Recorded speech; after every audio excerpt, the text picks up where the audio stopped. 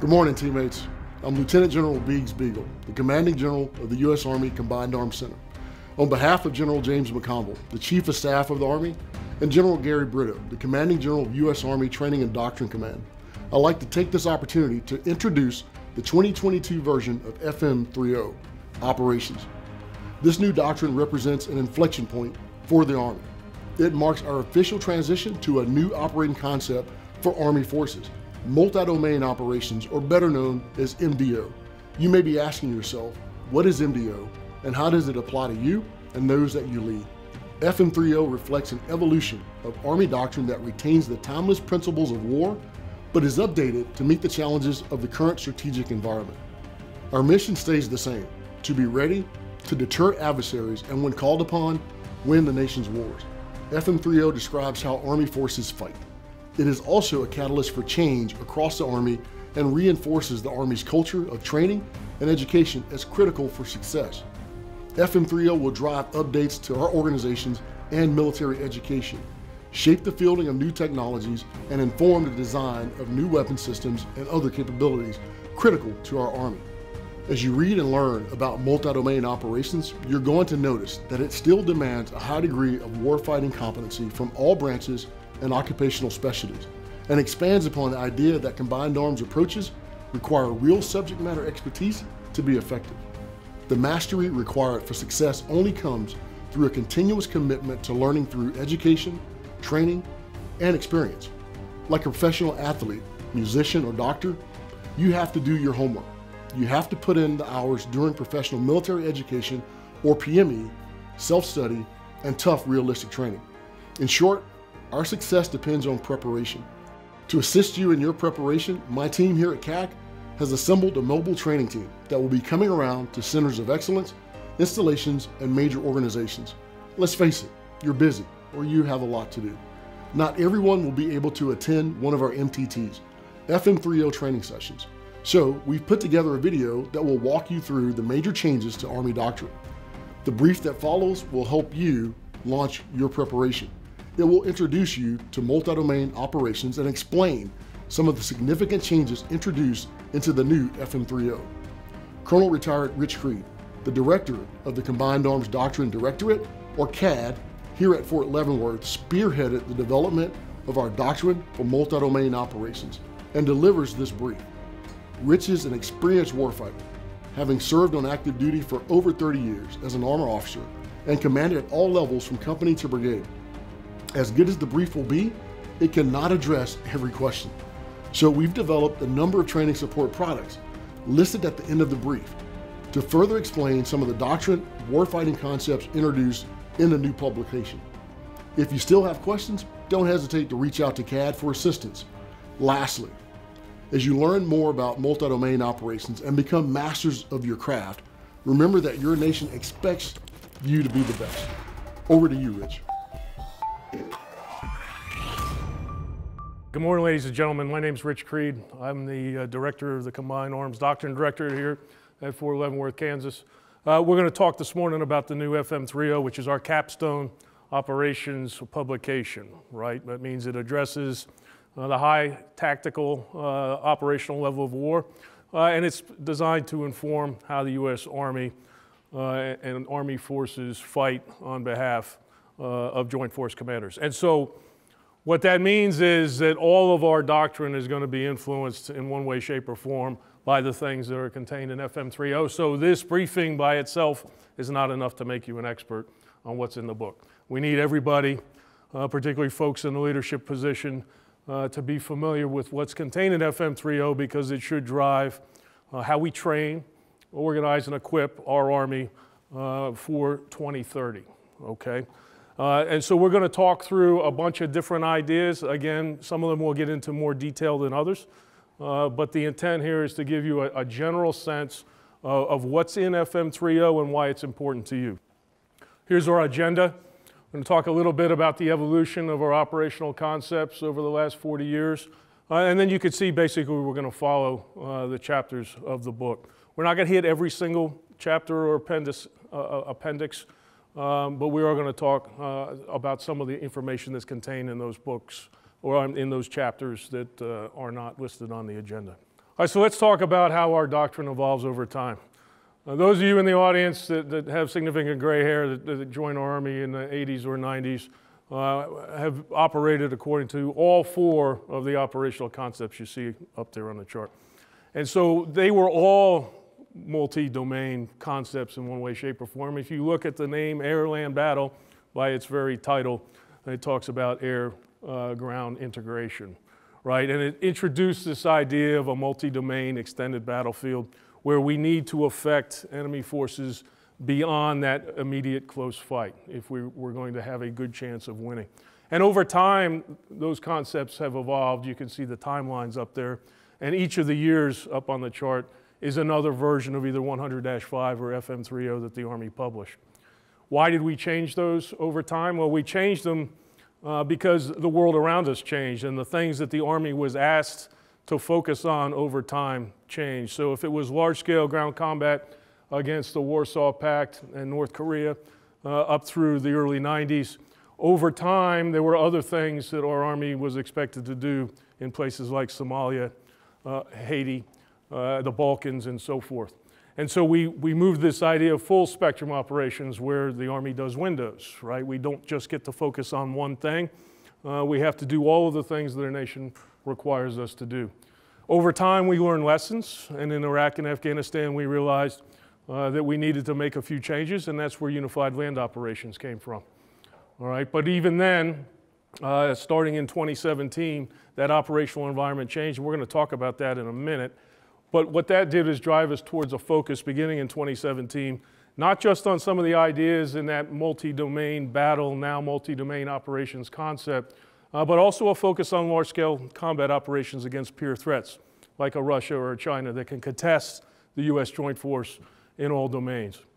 All right, so now in 2022, dated 1 October, we released the new FM30 that makes multi-domain operations our operational concept, still with a focus on large-scale combat operations against peer threats like a Russia, a China, Iran, or North Korea. All right, so let's talk about the reasons why here, the strategic environment. The National Defense Strategy talked about the 4+1 or the 2+3, China, Russia, North Korea, Iran, and then those violent extremist organizations that we still conduct operations against even today.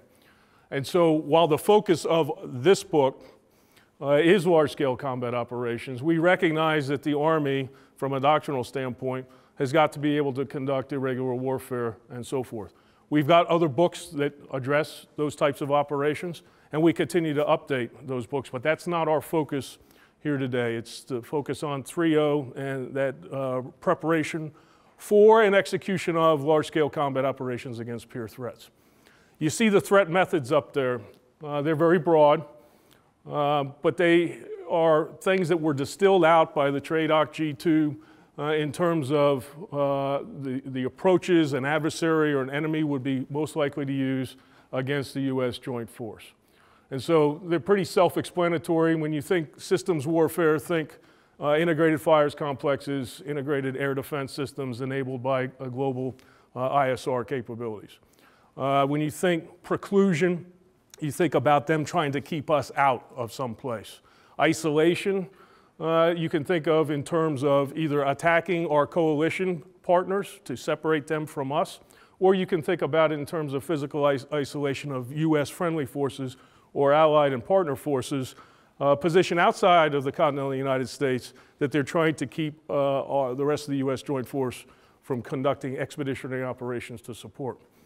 And then sanctuary. And we've seen sanctuary, those of us that were in Iraq or Afghanistan, but even looking at the war in Ukraine, this idea that you use international borders to protect, in this case, the adversary's forces from interdiction by U.S. forces. We saw that in places like Pakistan or Iran during the wars in CENTCOM over the last 20 years. And then people often ask, okay, so what makes a North Korea or an Iran somebody we would consider a peer threat?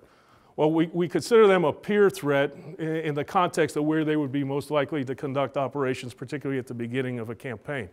They enjoy pretty natural advantages in terms of interior lines, cultural affinity with the nations in their near abroad, the willingness to move slowly over time to achieve their objectives, and the advantages they have in terms of time and space to move very quickly to achieve those objectives before we can conduct expeditionary operations out of the continental United States. They have capabilities that can contest us on all domains, like cyber capabilities, or the ability to access civilian space capabilities, to a level that was unheard of 15 or 20 years ago. There are things now that are available as publicly available information to our adversaries that would have been top secret, classified to very high levels just a short time ago. And we see that occurring in Ukraine right before us. And so I already talked about the violent extremist organizations, but again, they're not something that we can ignore, and they are something that they're the adversary or enemy that we're most likely to conduct operations on a continuous basis. However, but those peer threats, like a Russia trying to represent existential threats to the United States potentially, right? So they're the most dangerous form of conflict that the Army could be asked to engage in.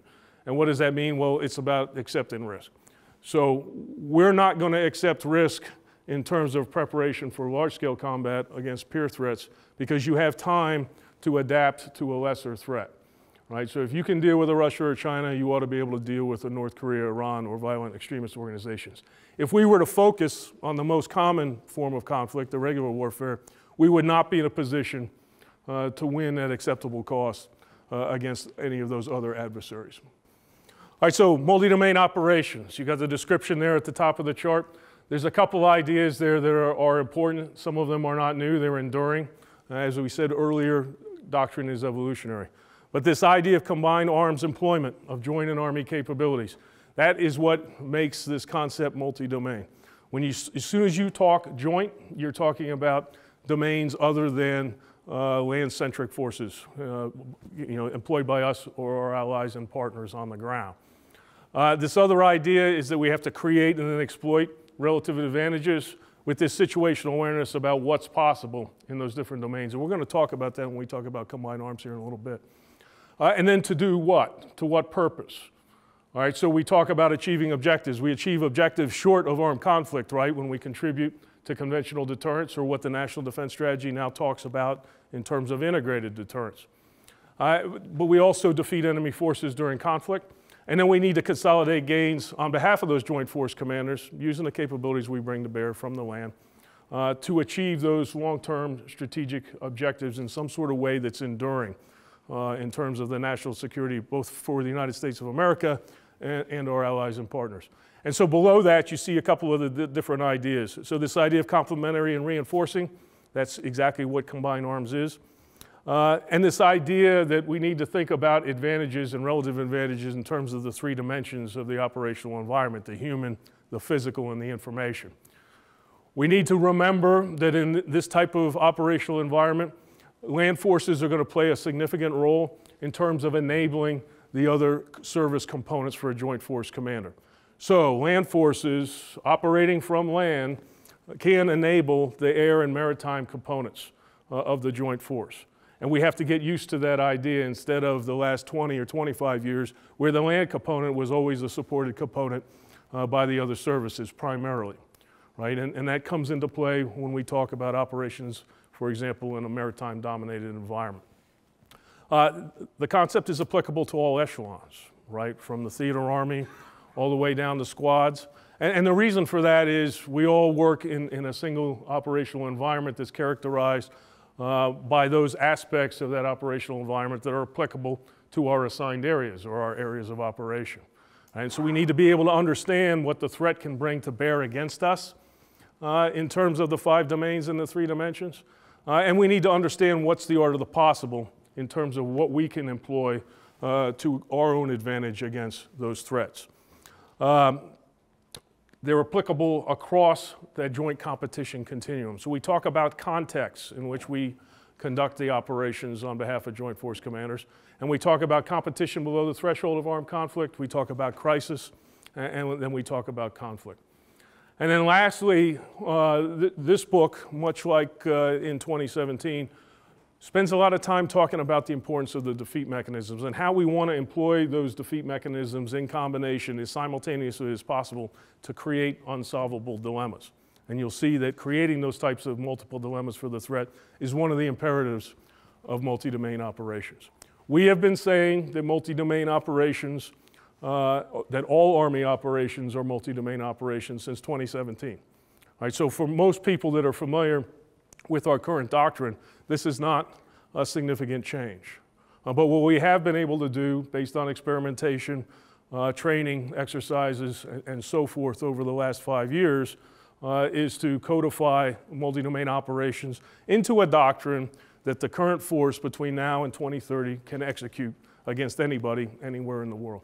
All right, so let's talk combined arms, because a lot of times people talk about combined arms and they really don't necessarily remember because they haven't learned about it since they were younger leaders, right? And so you see the definition at the top. And it's this idea that the sum of what you're trying to do is greater than the individual weight of each of the arms or capabilities that are employed.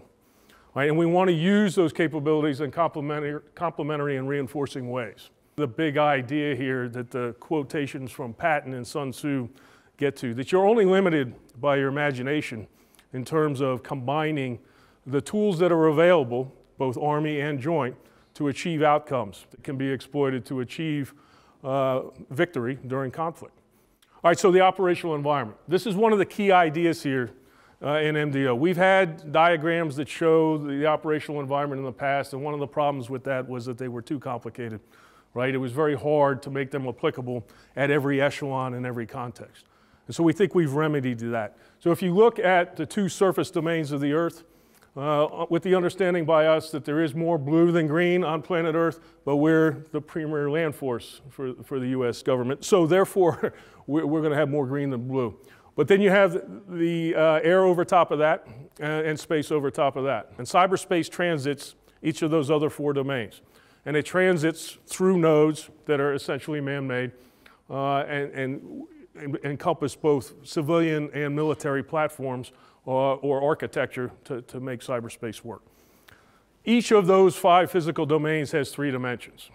All right, so you see on the slide that we understand those 5 domains, that world around us, in terms of the physical, human, and information dimensions. That's where we're trying to affect change when we conduct operations. We're not trying to change the physical world. We're trying to achieve outcomes in those dimensions that are favorable to the U.S. Joint Force.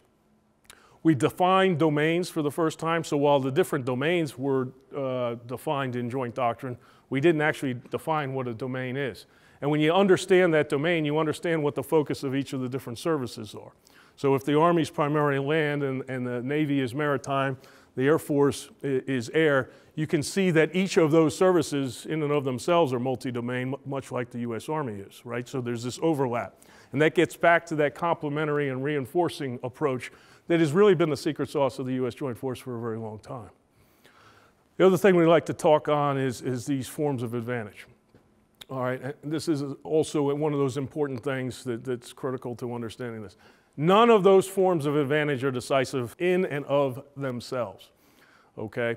You can enjoy significant physical advantages, but if your human material, the troops that you're leading, cannot execute the courses of action that you have with the equipment they have, then you really have got a significant problem. If you lack the situational awareness or the ability to make decisions, then you have a real problem. You can have perfect situational awareness and have forces out of position in such a way that you cannot make the kinds of decisions you need to defeat the threat. And you can look at physical, human, and information advantage using Afghanistan last year, Ukraine this year, Nagorno-Karabakh a couple years ago, and just go from the very strategic down to the very tactical and look at physical, human, and information advantages and see how they're dynamic and they affect each other in ways that have very significant military outcomes. Right? So we strive in the U.S. Army to gain and maintain and then exploit all 3 forms of advantage, and we do that from the very start of the military decision-making process during mission analysis. Let's talk about those contexts I mentioned earlier. So this idea of competition, crisis, and armed conflict, there's a range of military operations that fall under that continuum, right? And so some of them extend from competition through armed conflict, particularly when you're talking about things like military engagement and security cooperation. Other things may start at one end and stop short of conflict, particularly things like crisis response and the limited contingency operations you see on the chart. Large-scale ground combat obviously is firmly all the way over to the right, whereas if you were talking about irregular warfare, it might extend a little bit further to the left. The big idea here, though, is not for folks to get wrapped around the axle in terms of context, because typically echelons below theater army are focused on one context at a time. If you're in a brigade and we're in a conflict, you're not worried about security cooperation. You're worried about defending that piece of ground or conducting an attack against the enemy tomorrow. All right, so we're going to address a few of the words here that people throw around. We want to make sure folks understand these definitions, because some of them are new. Defeat is possible without destroying the entirety of the enemy that you're facing. You can defeat an enemy or an adversary during crisis just by causing them to rethink what they're trying to do and change their mind about whether they're going to conduct further aggression or not. This idea of defeat in detail is important, and it's similar to that metaphor of eating the elephant one bite at a time. Right? When you're talking about two evenly matched enemies during a conflict, you're not going to defeat them in a single battle. You may not even defeat them in a single campaign.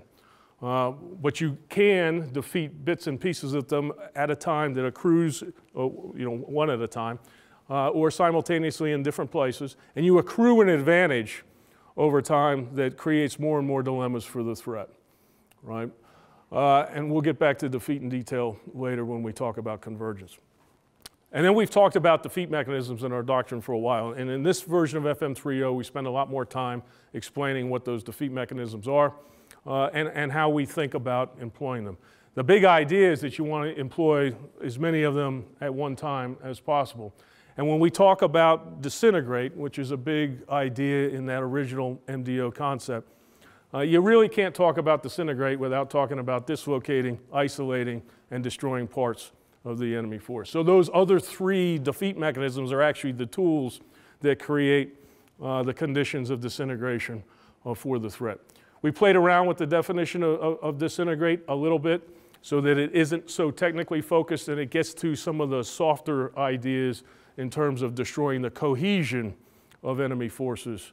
And there's examples of that right from the real world, right? The destruction of those professional soldier companies, right? The contract soldier units in the Russian army has a disproportionate impact on the ability of the rest of the formations to fight, right? When the best troops become casualties, the troops that look up to those guys and say, hey, these guys are the professionals and they are getting beaten up pretty bad. What's going to happen to us, right? So there's more than just one way of looking at it. You look at it through the three dimensions, the information dimension, the human dimension, and the physical dimension.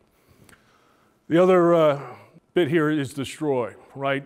You're not able to destroy the entire enemy army, right? There's no resources to do that, and we do not want to get dragged into some sort of attrition style of warfare. But destruction is still hugely important. And the lower the tactical echelon is, the more important destruction is to the mission tasks that they're assigned. You see at the bottom here what the intent of multi-domain operations is. It's to attack those threats approach. And in past years, you've heard people talk about anti-access error denial. We address that in FM30 as well. But again, the employment of those defeat mechanisms in combination to accrue advantages over time is the big idea here.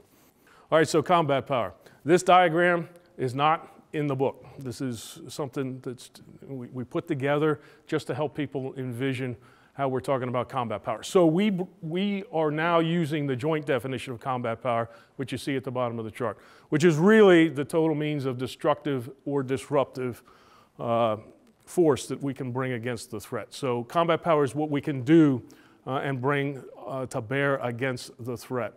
And so information helps us with that disrupt piece. It also helps us with situational awareness and decision making. Survivability, you think about how we maintain endurance. It's the protection that we accrue either from the platforms we use, the tactics that we use, or employing survivability measures, deception and so forth. Firepower is kind of self-descriptive, And then mobility, and mobility is always about being more mobile relative to the threat. It's not an absolute thing, it's always in relation to who you're fighting. All of the warfighting functions you see on the left contribute to generating and applying combat power. And again, command and control is the integrating warfighting function that brings it all together. Leadership is that quality difference between us and who we're fighting, right? That's the secret sauce. And so when you think about leadership, you think about, even in the U.S. Army, you go into two identically organized units and you walk into those places and the atmosphere is always different, right? And what's the qualitative difference between that? It's the leadership within that organization. We've had tenets in our Army and our doctrine for a very long time, going back to 1982. Depth has been with us the entire time because of that idea of that extended battlefield. And we think about multi-domain operations and the range constraints or lack of range constraints for things like space and cyberspace. Depth remains absolutely as important as it always has been. We work our way up from the bottom. We talk about endurance. You talk about endurance because you need endurance to reach the kind of depths that you need to achieve the objectives or defeat enemy forces during conflict. Endurance is also closely related to the sustainment warfighting function. And so when we think about endurance, we think about a lot of different factors. We think about the impact of operations on units and leaders, units and soldiers. We think about sustainment in terms of how much op-tempo do we have generated into the plans. And so when we think about tenets, we really want to think about the way we measure ourselves in terms of course of action development, right? And so when you do a decision matrix, as we're comparing courses of action, you can use the tenets as a way to say, hey, does this operation reflect the degree of agility, convergence, endurance, and depth that we're looking for? And then if not, then what do we need to do that to achieve the objectives that we've been assigned? Working our way up to agility, I'm saving convergence for last because that's kind of a new idea. When we think about agility, your point of departure needs to think about how Army forces actually operate. We're formations of people and equipment that move over land. And land terrain is not the same as flying an airplane or sailing a ship, right? You can't just turn a wheel and have the whole thing move. And so the components of agility start with training and leader development. They start with SOPs. They start with an understanding of your own doctrine. And then the repetitions necessary to be able to move more quickly relative to the threat. But there's other aspects of agility, right? How fast do we make decisions? How fast can we collect information that inform those decisions? How fast can we move? Obviously, that's one part. But also things like how fast can we task organize and retask organize forces across different phases of an operation. So there's a lot of components to that. And then lastly, convergence, and that's one of the tenets from the 2018 MDO concept, and we define it as an outcome. And convergence is really the business of corps and to a lesser extent divisions, because large-scale combat operations are an echelon above brigade fight. And so when we talk about an outcome and we talk about the concerted employment of all available capabilities, it drives us back into that discussion we just had about combined arms. Right? And we've extended the idea of combined arms to include those joint capabilities. And we do that with the understanding that we're remembering that land is still a domain, right? So when you hear multi-domain operations, the first thing people want to think about is offensive cyber operations or the employment of space capabilities. And that's important, right? And that is what's new compared to the past to the degree that those capabilities can have an impact on lower tactical formations. But it's those echelons above brigade that have access and the authorities to employ those capabilities, which are inherently scarce, right? And so the authorities necessary to employ those generally are going to reside at the higher echelons. Corps and divisions try to establish convergence to create conditions that are exploitable by the lower echelons, right? And you can think about it in terms of that old 19th century idea of centers of gravity. Right? In the modern world, in that systems warfare approach, two opposing forces are complex, adaptable systems. Right? And because they're complex, adaptable systems, there's no one single center of gravity. They have multiple centers of gravity, if you would, And we want to attack those either sequentially or simultaneously in ways that allow us to defeat that threat in detail. Convergence helps us do that. So if tenets really apply to how we want to plan and organize ourselves for the conduct of operations and then employ combat power that way, imperatives really get to the how, right? Those things that you must do if you want to win at acceptable cost. And they're really applicable to every echelon, from individual soldiers all the way up to theater armies or land component commands. And they should be informing how we conduct training and leader development between now and 2030. The first is linked to that description of the operational environment I talked about earlier. We got to see ourselves. We got to understand blue. We got to understand red. We got to understand the interaction between blue and red in any particular assigned area at any particular echelon. What can the threat do to us? What can we do to the threat? And what are the other factors in the operational environment around us that may serve as a constraint for the employment of those capabilities? The second one is hugely important, and we could spend a very long time talking about what it means to account for being under constant observation. Right? Operations in Ukraine since February have made it very clear that the battlefield is increasingly transparent, if not absolutely so. Right? So how do we account for that? So friendly forces were always under observation in Iraq and Afghanistan, right? They knew where the FOBs were. They kept track of us as we went on and off to conduct patrols and so forth. But they couldn't do much about it, could they? Never were we really at risk of having a FOB destroyed. When you talk about large-scale combat operations, a FOB is just a big target, right? And it's very vulnerable. So we can't operate that way. That drives us towards thinking in terms of dispersion, the management of our electromagnetic spectrum footprint, things like operations security, right? Noise and light discipline, camouflage, concealment, the employment of obscuration, tactical deception, military deception at the joint level. All of those things really drive us towards a different cultural approach to the operations we conduct. We do movements during periods of limited visibility, for example. We spread out our march serials during our approach marches to a tactical assembly area or out of a tactical assembly area and so forth. The third bullet there gets to what we talked about in terms of the different forms of advantage. Decision dominance is inherently aspirational. We don't know whether we have decision dominance until the after-action review or the history of a campaign is written. But what we do know is that we need to constantly strive for all three forms of advantage and then exploit those forms of advantage whenever possible. The next bullet talks about making contact with the smallest element possible. So we've had to worry about doing those kinds of things, at least in the maneuver world, for a very long time. In the 21st century, what's different is we have unmanned systems, and what we say in the doctrine is that when at all possible, you want to make contact with unmanned systems first, with your robotics, with your UAS, right? And there's capabilities coming into the Army that will increase our ability to do that. But there's real implications in terms of training and leader development when you talk about simple tactical ideas like moving techniques, right?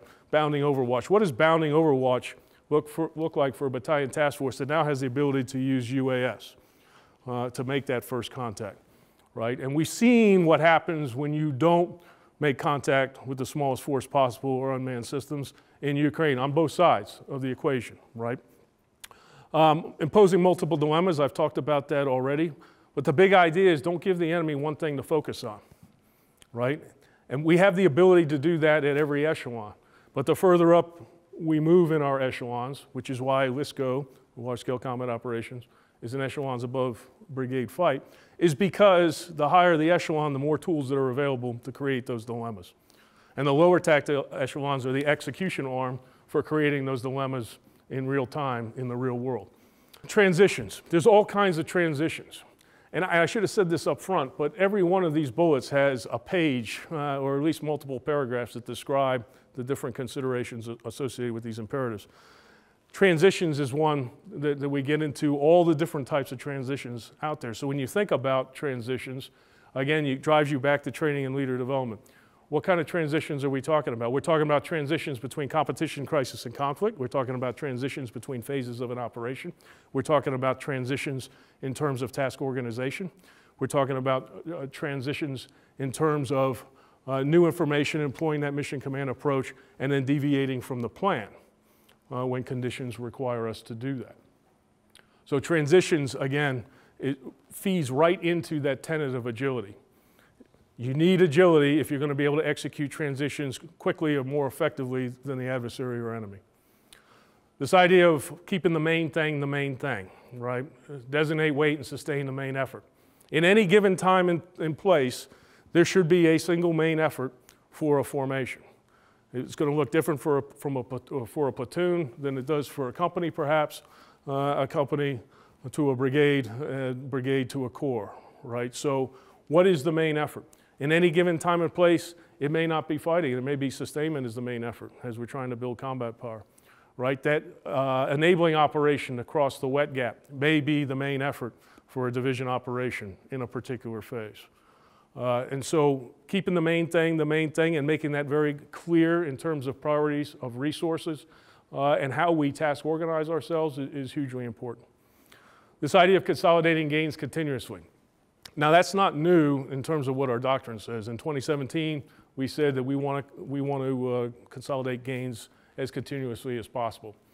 However, because it was the last chapter of the book, it always became the final phase of an operation when people will talk about it. We're doing the consolidation phase, which is exactly the opposite of what we want to do. So this time around, we talk about consolidating gains throughout the entire publication in each chapter during the operations that we want to conduct. All right, so to get people to think that in terms of assuming risk, you may be assuming an awful lot of risk if you're going to seize all your objectives and not consolidate gains to prevent the enemy from protracting the conflict using some different form of warfare, for example, transitioning from conventional to irregular warfare.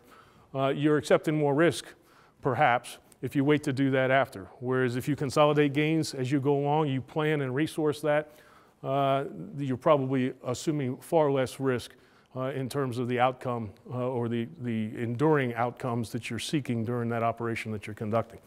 And then lastly, understanding and managing the effects of operations on units and soldiers. So we used to do this a different way as recently as the war in Vietnam, right? In the last 20 years or so, how did we manage the effects of operations on units and leaders? We did it with 9, 12, and 15-month rotations with R&R leave and so forth. We could do that because very seldom were you engaged in sustained land combat for more than a few days at a time, right? So there was time in the battle rhythm to recover from that. In large-scale combat operations, that's not going to be true. In a matter of days, and certainly in a matter of weeks, units become combat ineffective due to the impact of those continuous operations on the units themselves, on the equipment, but most of all on the people. And so even in the war in Ukraine, where both sides have kind of put themselves at the limit, they still rotate units out of the line to rest, reorganize, or reconstitute themselves for future operations. And so we published a book on reconstitution last year, but that's something that we have to take into account as we're planning and designing the operations that we want to conduct. All right, so we made a couple changes to the operational framework this time around. In 2017, it was deep, close consolidation and support areas. We're now deep, close, rear, and support areas. However, that fits into a bigger picture, right? And that has not changed. The bigger picture is this idea of a strategic support area, a joint security area. So the strategic support area is continental United States and the strategic lines of communication over the oceans. The joint security area is inside the theater, but generally out of the range of the majority of the enemy's weapon systems. Then we have our assigned operational areas for the Army echelons inside that. And then this idea of an extended deep area that entities like Strategic Command or U.S. Cyber Command would be primarily interested in, or perhaps components of the other services, right? So that's our area of interest. We're still worried about what's out there because there's things out there that can hurt us in our assigned areas. We have to be aware of those. That's part of that multi-domain understanding of that operational environment. But we are given missions, formations at echelon, and we're assigned areas. And so for echelons above brigade, we use this operational framework, deep, close, rear, and support areas. This is a general doctrinal template. What we did a couple years ago is we went back, because the Army hadn't done this for about 30 years. And so we had some folks get together with the Centers of Excellence and say what are, in a general sense, with modern weapon systems fielded by the United States Army now and in the very near term, what would the frontages and depths of our echelons look like? And more importantly, what's the relative relationship or the most likely threats in terms of the capabilities that they can bring to bear? So when we talk about things like deep, close, rear, and support, our point of departure is really the operations you want to conduct, right? The areas fall out based on how we echelon forces in time and space. And we echelon forces in time and space based on the capabilities that you can bring to bear. So we use fire's capability here, but you could use ISR or other capabilities as well in terms of friendly capabilities, unclassified, hostile capabilities, unclassified. And you start to see this correlation between our rear areas and the enemy's deep, the enemy's rear area and our deep, right? And so there's this yin and yang that tends to shift as our forward line of troops moves forward or back, right? And so there's a correlation there. The other thing that we think is important, you see the diagrams there in terms of what the rear areas look like for a division or a corps. And during the conduct of offensive operations, those areas can grow very quickly, right? And there's a real command and control challenge for divisions and corps, and that's what rear command posts are focused on. And so they have got to manage terrain, and they've got to manage movement. They've got to manage priorities in terms of capabilities they may not even directly control, but because they own the area, they are responsible for positioning those capabilities, which is quite a daunting task given the size of those areas. The last thing that I would leave in terms of this general doctrinal template is it's a template. All right, so these numbers would look very different on the Korean Peninsula than they would in the Iraq desert, right? They'd look very different in a non-contiguous area of operations characterized by small land masses or operations in coastal areas in some place like Indo-PACOM or the Arctic, right? And so all they are is a general guide in terms of thinking about the employment of capabilities in time and space. All right, so let's talk about this idea of mutual support, because one of the things that those templates don't necessarily make clear is that the operations we conduct within, I say, a set of operational graphics that are on a map, which are inherently linear, is this idea that the forces themselves, our forces themselves, are not contiguous inside those areas of operation, right? They never have been, certainly not for 100 years. And even when you show lines on a map in a theater like Afghanistan or Iraq, which we all experienced, the operations we conducted within those assigned areas, even though they were fixed and they were our responsibility, they were never contiguous, right? You've got patrols out in all kinds of different places. And one of the planning factors in terms of assuming risk was always what? Can I get support to those folks if they get into trouble, right? If I have troops in contact, do I have something in supporting range to provide support? Can I maneuver quickly enough to get there to relieve them or reinforce them if they got into a fight, a bigger fight than they could handle?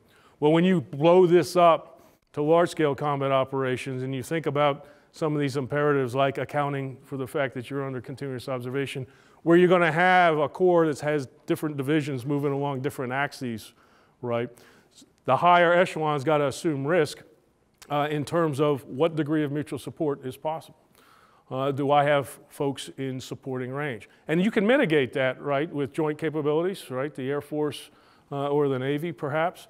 However, in large-scale combat operations, you got to have that situational awareness about what's actually available to do that. You cannot just make an assumption that air power is going to mitigate the risk but between two divisions moving on separate axes, because that U.S. Air Force, the air component, may be involved in a very heavy defensive counter-air fight, right? Because these threats have air forces as well. So that's that dynamic that shifts in terms of large-scale combat operations, because all of the service components are going to be very busy. And their number one job may not be supporting us on the ground. All right, so now we're going to get into the context, what we expect Army forces to do chapters. So when we talk about competition, you see the definition. We talk about the roles of theater armies, which during competition command and control Army forces in any particular theater. And what are they doing? Well, there's usually a theater campaign plan. It's generally oriented on particular adversaries. and you're seeking to accrue advantages that contribute to that conventional deterrence prior to a fight. And well, how do you do that? Well, the first thing you do is prepare for that fight in a demonstrable manner. Because again, we're under continuous observation, right? So we're under continuous observation, that means we're on stage and we're being assessed. And so those theater exercises, those combat training center rotations, they're all being observed and we're being assessed. So the degree to which we show ourselves capable, competent, and having the willpower to exercise those capabilities with allies and partners goes a long way towards, again, creating that level of conventional deterrence. So that's our number one job. Related to that is setting the theater, right? And we're setting those theaters so that we accrue relative advantages in terms of the threat. So when deterrence fails, we're not coming off our back feet, right? We're ready and up on the balls of our feet when indications and warnings say, hey, a conflict may be imminent. So crisis. We've had Army forces dealing with crisis in Eastern Europe since probably December or January of this year, right?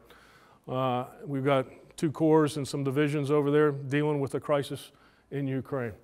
And so crisis, again, is the context. What do we expect Army forces to do? In this chapter, this is where we spend a lot of time talking about force projection, the deployment of forces in an expeditionary manner from the continental United States into a particular theater, right? Because it makes sense to talk about it in this context. When there's a crisis, when there's indications and warnings that a conflict may be imminent, what are we expecting Army forces to do? We expect them to show up ready to fight, right? Because the conditions will change or could change between home station, port of embarkation, and then the ports of debarkation across the oceans.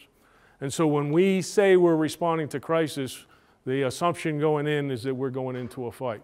Because again, being under continuous observation, right, the threats are making assessments. And if we operate effectively, more times than not, we're likely to affect that threat's risk calculus and have them back down. But that's never a given because they get a vote on that, right? Which is why we say when we respond to crisis, we're responding because we're expecting to get into a fight. We also talk about the fact that those deployments will be contested. And we've got an appendix at the end of this thing that we'll talk about contested deployments in the continental United States. All right, so armed conflict. The previous 2 chapters were all about getting ready for armed conflict. When we talk the chapter on armed conflict, we're talking about the execution, okay?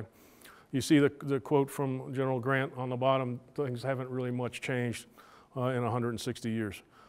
The 4th bullet down talks about the reason why we have an army, okay? We conduct offensive and defensive operations to close with and destroy enemy forces promptly during sustained land combat, okay? We talk about the roles of echelons in a general sense. They set conditions for their subordinate echelons. They employ the defeat mechanisms and they fight their subordinate echelons to execute those defeat mechanisms. Why do we do it? Well, we do it to enable that transition to the end of armed conflict because we've achieved our objectives and you can have a political settlement because the security conditions are relatively durable because we consolidate gains as we went along. We talk about this idea of assuming risk to create opportunities. It gets back into the principles of war. It gets into this idea of keep the main thing. What's the main effort? That's related to objective, right? If I've got a main thing, then everything else is supporting. So this idea of economies of force and so forth. When you're against an evenly matched enemy, creating those favorable correlations of forces requires you to assume risk in other areas to do so. And we do that not just with Army forces, but in combination with the overall joint force that we're fighting with. So integrating echelons. Again, the safety message for this chart is we're talking about primary focus, right? So you can see how these echelons, the echelons fit in and we go down to brigade level, that close operations, close fight. They're focused on enemy maneuver formations primarily, right? Working from the bottom up. Divisions can look a little bit deeper in terms of time and space, corps even more deeply than that. We're not saying that brigade combat teams only look at the land. Obviously there's a UAS threat, red air, and so forth, but their objectives are physical and based on the land, right? That's what we assign BCTs to do. Divisions employ the other enabling brigades, the functional and multifunctional brigades and other capabilities to enable that to happen. Whereas corps are setting conditions for divisions, they're fighting those divisions in such a way, setting conditions in time and space, looking a little bit deeper and a little bit broader. And that continues when you get up to the Land Component Command and the corps level in terms of Army echelons. Each one of them becomes more multi-domain the further up they go because they have access to capabilities to employ to enable that close combat and the seizure of objectives. All right, so we spend a significant amount of time talking about defensive operations, and this is different than the 2018 concept, which was almost entirely focused on offensive considerations, right? But in the world we live in, the U.S. Army has got to be able to defend the national interest. And our forward position forces in particular, the ones overseas, whether permanently based or rotational, have got to think in terms of the defensive operations that they might have to conduct. So we haven't changed the doctrine in terms of how we talk about defense. There's still three forms of defense, and when you talk about divisions and corps, they generally are conducting a mix of area and mobile defenses. When we talk about retrogrades, though, we need to kind of make sure that we're thinking about that in terms of what's the most likely form of conflict that a relatively small organization that's forward deployed, whether, again, rotational or permanently based, might have to conduct should deterrence fail, right? Small units, unless they're going to make a last stand someplace, are probably going to have to conduct a retrograde operation of some form with their allies and partners until the rest of the U.S. Joint Force can get there to support. Okay, so we think that training the retrograde is hugely important, and it's not just the purview of cavalry units anymore. It's got to be all of our maneuver units need to think about that. Characteristics of the defense haven't changed. And when we talk about the operational framework, again, not new, but it may be new to some people who haven't thought about the defense for a long time. The close area is divided up into the security area and the main battle area. And you can see the definitions there. But that's applicable at every echelon, whether it's a corps conducting the defense or a battalion task force conducting the defense. And as I said, there are implications for forward deployed and rotational forces here. We still conduct offensive operations for the same purposes that we have. The types have not changed. You see the forms of maneuver. We talk about them a little bit here in this book, but they're from the FM 390 tactics. And then the operational framework considerations, and you can see those there. So when we think about the offense in terms of deep, close, rear, or support operations, there's a bunch of considerations there that the doctrine addresses. We talked about transitions as an imperative. And this idea of transitioning from the offense, transitioning between phases of the offense, and then addressing concerns having to do with culmination, for example, are a huge part of how we plan and conduct offensive operations. All right, so we have a chapter on operations in largely maritime environments. And you see at the top, we're not just talking about Indo-PACOM. Okay, we talk about the Arctic and other places where Army forces might be asked to fight. There's a lot of things that are very different in this regard. 80 years ago, there was no more proficient force in the world than the United States Army in conducting operations like this. There were 1 million troops, Army troops in the Pacific during the Second World War. We did more amphibious assaults than any other force in history. We had 24 divisions there plus 6 Marine divisions. Why was there all that land power in a part of the world that's defined by oceans and airspace, right? Because what are you fighting over? You're fighting over control over resources, populations, and land masses, right? And you see the quote at the bottom by Admiral Nimitz, right? So if an Admiral Nimitz could see that, it's important for us to see that and understand what the role of Army forces are. It also gets to this idea that we talked about earlier, that forces on land can enable operations in those other domains. And those folks that view themselves as history nerds of a sort, when you read about the accounts of operations in the Pacific, the Navy would conduct operations, but the ships would generally have to fall back somewhere to replenish, right? That's still true today.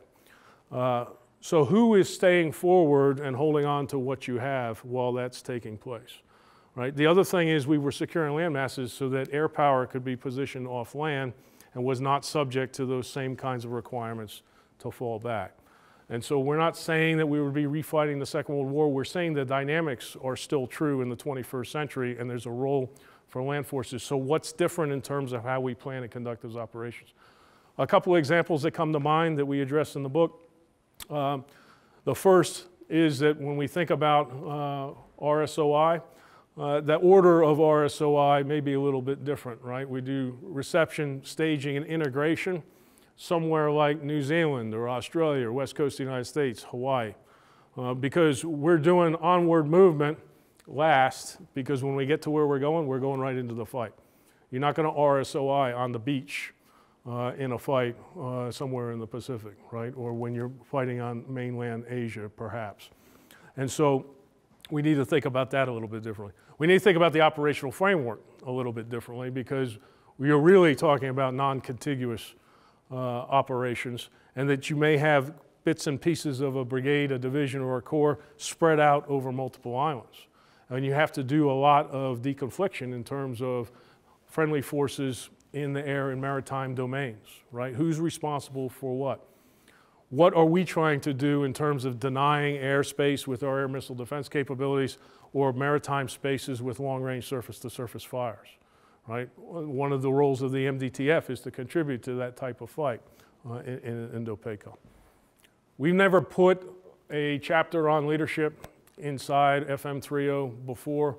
And this was something that the Army senior leaders said, hey, we need to take a look at this, because there's a very big cultural difference between what we expect of leaders in terms of how they perform in large-scale combat operations, and what kind of culture you need to have to be successful in those types of fights. It's not that they're radically different in many ways than what we've come accustomed to. In fact, some of the things that many of us were able to do, those decentralized operations, operating dispersed and so forth, we actually have, pretty useful experience from the recent conflicts that we've been engaged in. However, but there's a lot of other things that are different. One, that lethality of that modern battlefield is such that leaders are at greater risk to themselves personally than they've ever been before. Our command posts are as well. Our ability to speak to one another, to communicate unimpeded is a little bit different as well. The threat's ability to use things like electronic warfare to jam our communications or to render TOCs, command posts, tactical operation centers, inoperative for some periods of time, all have an impact on where we think we need to position leaders. There's cultural norms that we used to have a long time ago that we've never took out of doctrine, but we need to really emphasize these things in the future. Understanding commander's intent 2 levels down and 2 levels up, right? Why is that important? Well, if you're the only one that can talk on the net, you may just become the person that's fighting that particular unit at a time, right? A platoon sergeant may have to fight on the battalion net and fight the battalion until such time that a more senior leader can come up, right? Command posts are vulnerable to destruction. There may be times where we don't want to talk to each other just to minimize our electromagnetic signature. So that mission command approach to command and control is vital. The other thing is the stressors, that impact of operations on units and leaders really puts a burden on leaders in terms of how they establish presence, how they keep people calm, the tone of voice used on a radio, your ability to say, okay, I don't understand what's being reported to me through our command and control systems. I need to go there and see for myself, to look other human beings in the eye, that human dimension of conflict, and get a feel for what's really going on, what the morale is, what the attitudes are, what's actually happening. All right, but we have to balance that with the risk associated with doing so.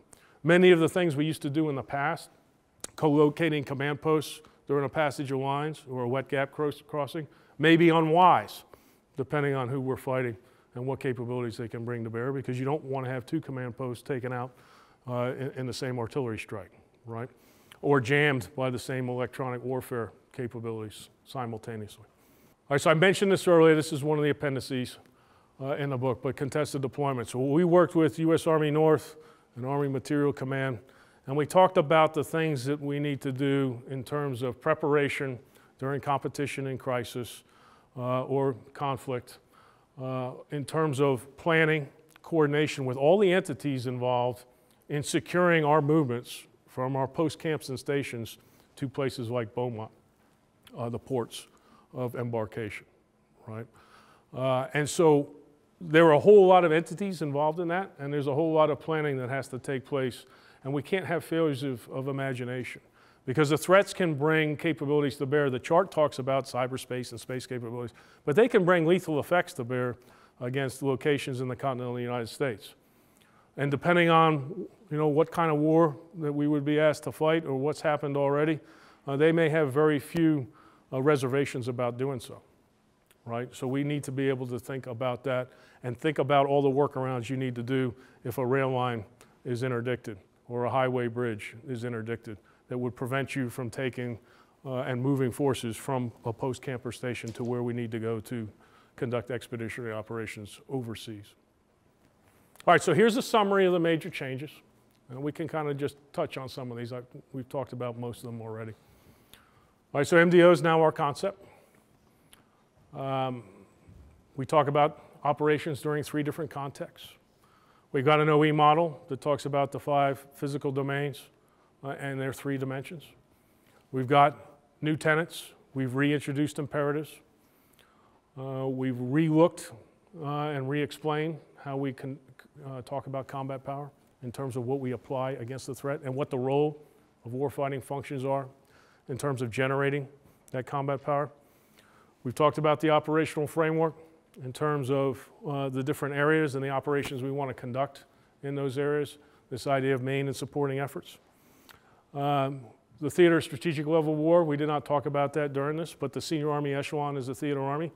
And theater armies have to resolve what? The employment of land power to meet theater objectives in the context of a larger global strategic objectives, right? That's what our COCOM commanders do, and the Army is the theater, senior Army echelon in any particular theater, has a role in that. We've talked about the maritime environments and contested deployments for the first time as well. We've got a 9th form of contact, right? So we've had 8 forms of contact for a very long time. Some of them we had to modify a little bit to keep up with joint doctrine. Electronic contact is now electromagnetic contact, for example. But we brought influence in, right? And influence in this hyper-connected world. We have the ability to influence individual soldiers even and leaders in adversaries or enemy formations, and they have the capability of doing the same to us. So this is bigger than the barracks lawyer, right, that's causing a disruption in a company. You've got people that can reach out overseas and bring thousands of barracks lawyers to bear on our formations and our troops, so we need to be aware of that. And then lastly, information. And we didn't talk information a whole lot. We're going to publish a book on information here in the spring. But we've changed the mission variables to include information as a component for each of the MET-TC variables, right? Because the information considerations there. And that brings us back into aligning those variables with human information and physical advantages, those 3 dimensions of the OE. All right, so we got a lot of different ways for people to access our doctrine or to hear people talking about our doctrine. And I'm not going to go through each of those. So you got a link to where you can download 3.0. That link also can allow you to navigate around the Army Publications Directorate website where you can access all Army and Joint Doctrine that's not classified. We've got our own website. We are creating audiobooks for all of our ADPs and FMs and some of our select ATPs, and we take requests from the field in that regard. We've got podcasts and videos that talk and discuss different doctrinal ideas.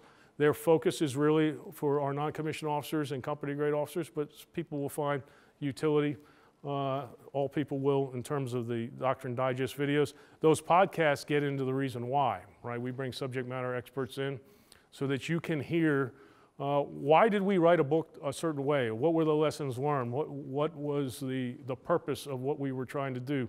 And we have honest discussions with the subject matter experts, including senior leaders, to talk about that. So people find those pretty useful. We got some social media outreach. And then the writing team, right? We didn't write this all by ourselves. We had a writing team that leveraged the capabilities across TRADOC and the operational forces we were going. But we've got a core team of about 5 officers and retired officers here that wrote this book, and they're always interested, just like I am, in your feedback as you read this, right? Because we will, at some point, publish a change one, and we want to make sure that we got feedback from the field. If you see something that we didn't address in some level of detail or you found a mistake, then let us know, because we're always interested in starting that professional dialogue across the force. Okay, so we're going to open it up now for some questions. Anybody has any questions here? Yes, sir. Yeah, we didn't mention it here in the briefing. You're absolutely correct. We do mention operations in urban terrain in the book as one of the factors that you take in, particularly with MET-TCI, right? We published a book on urban operations, ATP 306, last summer. We think it's the best one that the Army's had since we've been doing that, and we would encourage people to read that because we talk about it more than just you know, fighting block to block inside of a city. We talk about the larger considerations in terms of planning and what urban operations, how they fall out in the scope of an overall campaign. Good question. Synchronization and integration are two significant components of convergence. So when we talk about convergence in the book, we break down its different components. The first is the integrating of Army and joint capabilities at the right echelon, right? So that's a judgment call by commanders. We do that through task organization. We do that from authorities. And then synchronization is the application of those capabilities over time and space to achieve convergence. So we address both integration and synchronization, right? And we do that in terms of the discussion we have on achieving convergence as an outcome. Yeah. So let me address the mass piece first, right? Because one of the things when convergence was still part of the concept, there's actually a slide that had a bullseye, and it said convergence, and it had all these things going into the single bullseye. But when you read what it was addressing, that's not really what they were talking about.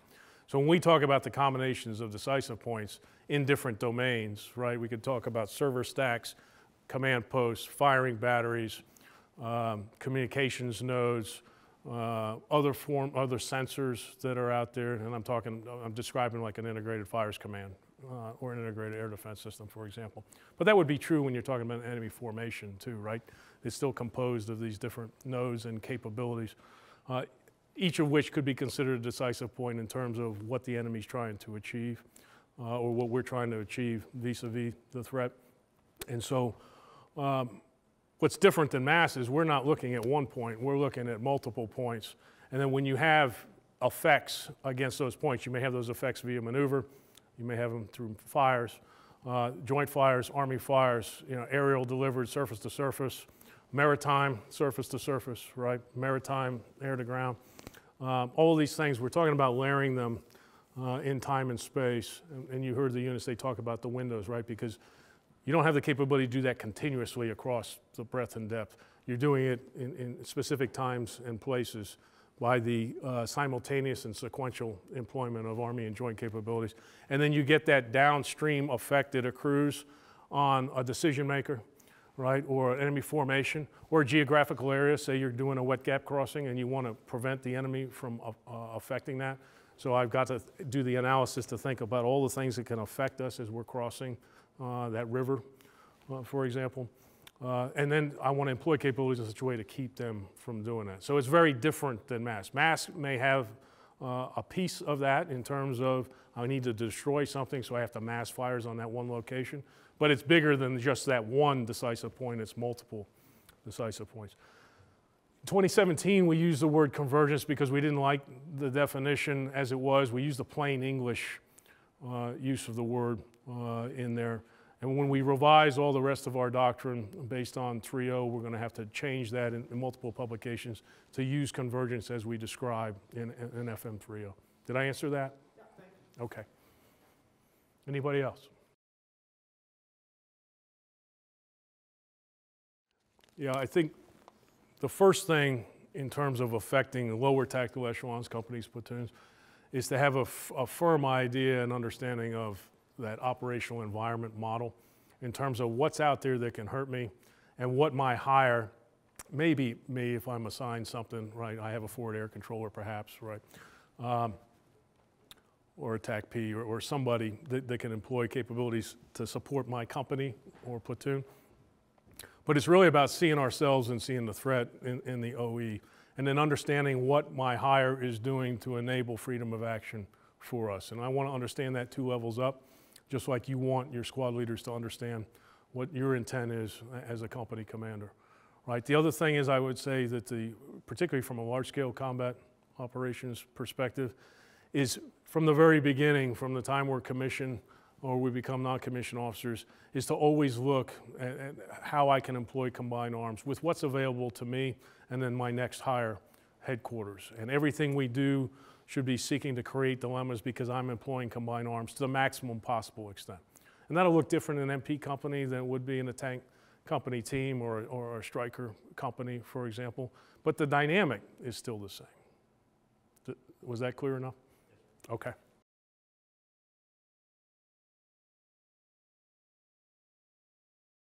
So what we say in FM30 is it's the principal tactical formation during large-scale combat operations. And we say that because the division is the first echelon that has access to those multi-domain capabilities and allocates them down to the lower tactical echelons and then employs them to enable success in close combat, in the close fight. That doesn't mean they're necessarily the most important formation in any given time and space, right? Because if we say corps are the headquarters that achieve convergence to enable division freedom of action, right, then corps are important too, just like BCTs are important for the divisions to be able to achieve their objectives. But it's the principal tactical formation because it's that sweet spot that reconciles close operations with deep rear and support operations and brings it up to the echelons that are concerned with campaigning and operations over time, right, on behalf of the Joint Force Commanders. So that principal tactical formation gets you to the idea that BCTs aren't the only thing that matters anymore. They're not the coin of the realm because all of the functional and multifunctional brigades and battalions that enable divisions to fight as formation, that's the level where that kind of comes to fruition. It also gets to the idea that large-scale combat operations are an echelons above brigade fight. And I'll look at what's happened in Ukraine on both sides when you tried to have, essentially a 2 or 3 star headquarters and then you're fighting multiple battalion-sized units. That lack of an echelon there really impeded the ability to achieve combined arms or to coordinate the employment of forces in time and space in any sort of coherent and synchronized manner.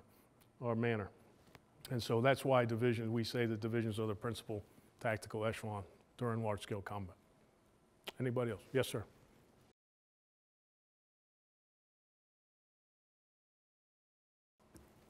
We've talked to the Army senior leadership several times, and while it was a joint function, we thought information was too important to make it the purview of one community, right? It's an enabling function for every other warfighting function. And it has an applicability in terms of enabling decision-making, protecting friendly information, informing audiences, influencing audiences, or attacking a threat, right? And so all Army capabilities have an information component and need to think about information, and that's why with the mission variables we talked about an information component to each of those variables. So we didn't see a need for that for the Army and Army forces the way we conduct operations. Information is everybody's business. Much like thinking about protection as an outcome is everybody's business and not just the purview of, say, a functional cell on a division or corps staff.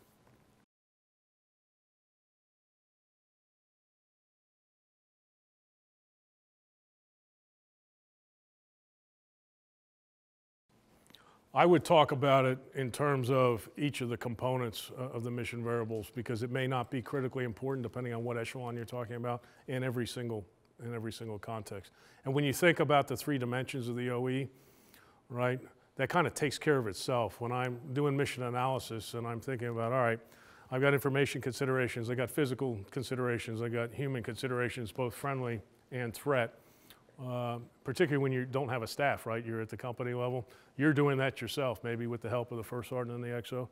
With staffs, you have the ability to do that as well. But we think over time, it becomes second nature in many ways. And when you look at yourself through that framework of the 5 dimensions, or the 5 domains and the 3 dimensions, you think about terms in threats and then our friendly capabilities, right, in terms of physical, human, and informational.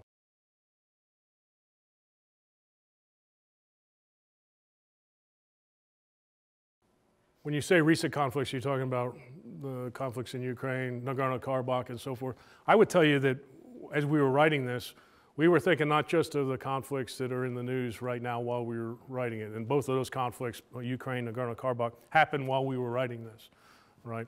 But we were also informed heavily by our experiences over the last 20 years in Iraq and Afghanistan. And one of the influences of it is how we talk about the operational environment, right? Because at one point we were thinking, well, maybe we should just talk about physical and cognitive sides of things, right?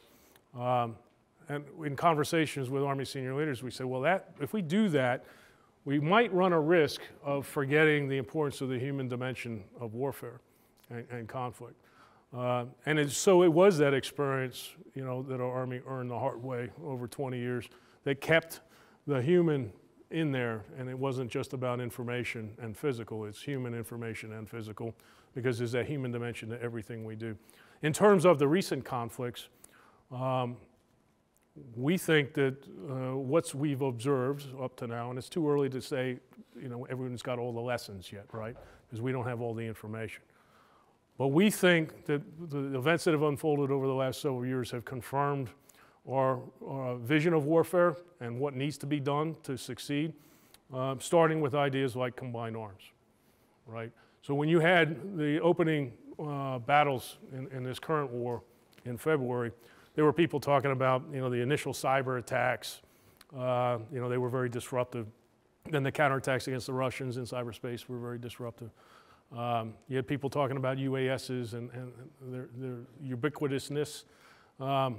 I would tell you the first thing that popped into my head was, where are all the Russian infantry, right? Why are they not dismounting and just doing simple turning movements on roadblocks on the road? And I mean, I went right to the combined arms piece right off the bat. And then why were these battalions conducting attacks unsynchronized with battalions on their left and right? You know, where was the depth in terms of thinking about their assigned areas in terms of deep, close, and rear? And where was that joint integration with Russian capabilities in terms of enabling the operations they wanted to conduct? They all seemed to be absent, or they were happened in fits and starts, and it didn't seem to be about right. And so things like that resonated with us and told us that we think we've got this about right. There were other aspects that, as we observed, we wanted to reinforce in FM30. So we spent a little bit of time re-examining how much we address close combat, close operations in there. We took a look at the idea of convergence a little bit and did some refinement in that regard. We emphasized, I think, a little bit more that human dimension in terms of the importance of training, right, competence. And then in the leadership during operations piece, we emphasized that this isn't all about commanders, right? That mission command approach requires a professional non-commissioned officer corps and very proficient staffs to be able to do these things. You can't operate on a mission command approach without good staffs, without a professional non-commissioned officer corps. And then, again, back to the leadership piece, you know, one of the reasons why there were so many Russian field-grade officers and general officers killed was they were forced to go and lead from the front because they didn't have subordinates who understood the big picture, who understood the intent, and they could operate with mission-type orders. So all of those things came together in our collective heads in one way, shape, or form, and allowed us, I think, to refine this a little bit more.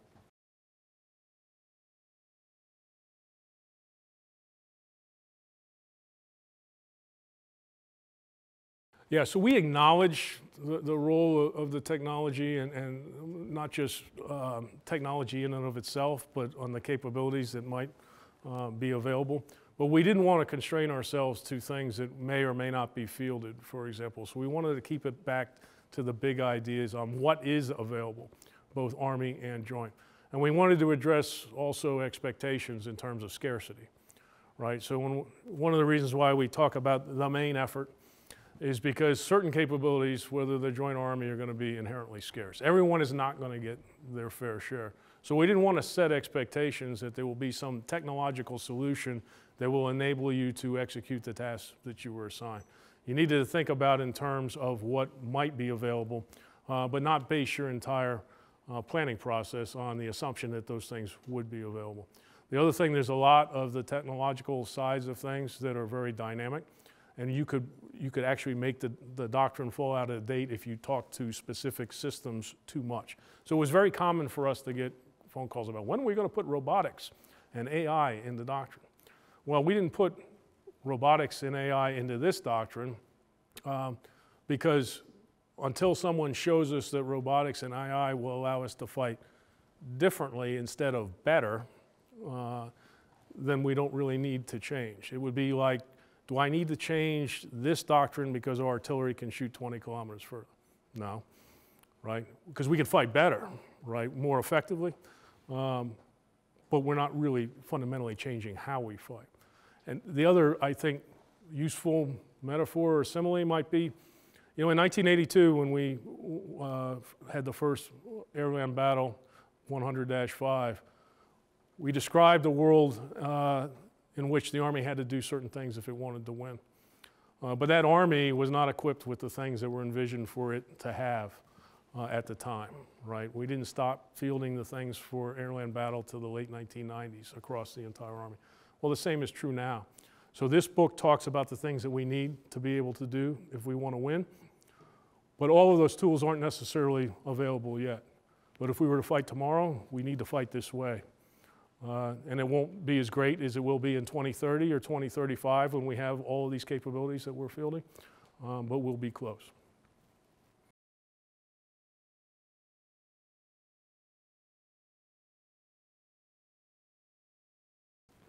That's a great question. In fact, General Rainey asked us that question when he was the CADD commander. He says, do we want to do that? And we said, well, we don't think so, sir, because we've got pretty mature doctrine and doctrinal publications that go into some depth in terms of the employment of those types of capabilities, right? What's different on the maritime side of it is it's part of the surface of the earth, right? And so there's only a limited amount of people that are ever going to be up in space. There's certainly no people in cyberspace, not real people, right? It's virtual.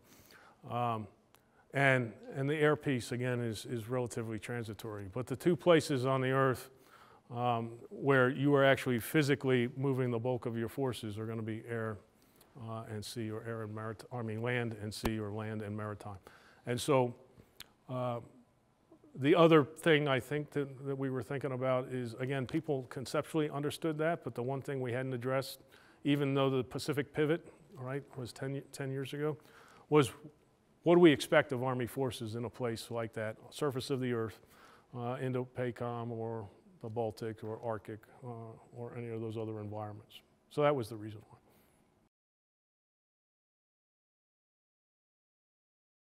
Yes, so we're going to do a top-down, bottom-up approach.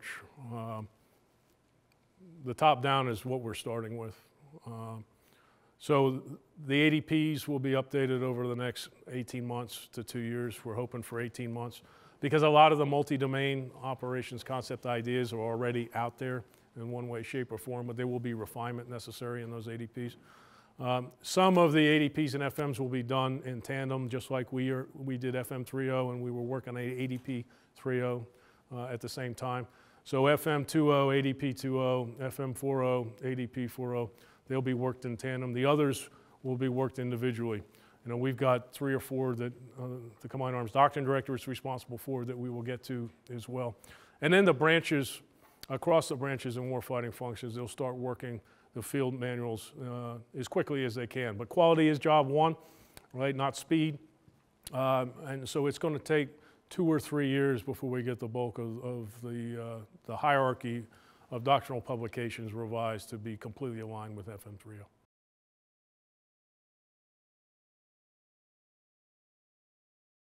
Yeah, I could talk about it a little bit, and I kind of gave a hint there, but I think it's the imperatives that really will have the most impact on training, with the tenets right behind in terms of the development of staff officers and officers in professional military education, NCOs as well. But those imperatives, in many ways, shapes, or forms, are already part of the operational environment we provide brigade combat teams and their division staffs at the combat training centers and in the MCTP warfighter scenarios. So that has already begun. Right? We've had a LISCO focus at the training centers and in MCTP warfighters going back to at least 2016. I think the CTCs might have been even 2014, right? So that has already begun, and one of the things that have to be affected, most of all, are going to be in the details, right? Now we have the exact tenets. Now we have what the imperatives are. Now we have an operational environment model that can be applied and then driven into the programs of instruction across the different schoolhouses, the combat training centers, and then used at home station as well.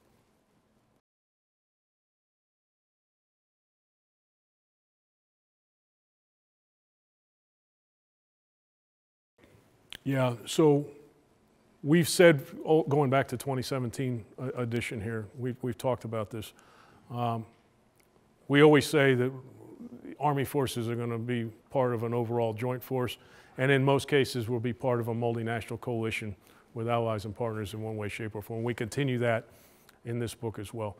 Our multinational allies and partners can bring capabilities to bear that we necessarily can't, right? So the U.S. Army has a big tent approach.